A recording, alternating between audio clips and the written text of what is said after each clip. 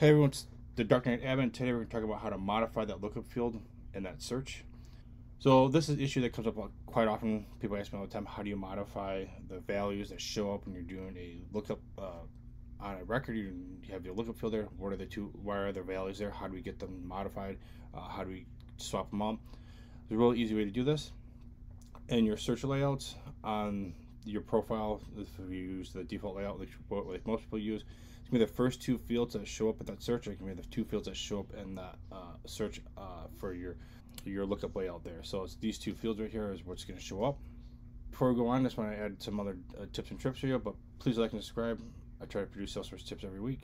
So a way to get some more information into that search is to use a format field. So I have a format field here, just name in the billing city. It's just showing me the name of the record and also the billing city. You can add additional fields in there, but it will expand that view that you see in there. So if you have a scenario where in the lookup field you want to see 3 or 4 different fields, you can put them all in your search layout, but it's not going to help you because you're not going to see all the values. You could build a format field to concatenate all those values together, and then you would now have all those fields in one value.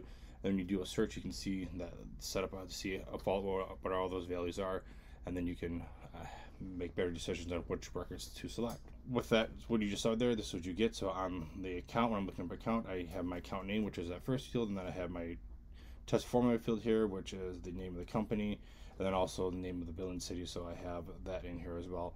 And this is kind of a cool little functionality that we can enhance that feature, and then kind of go from there. All right, thanks for coming, and I'll see you next time.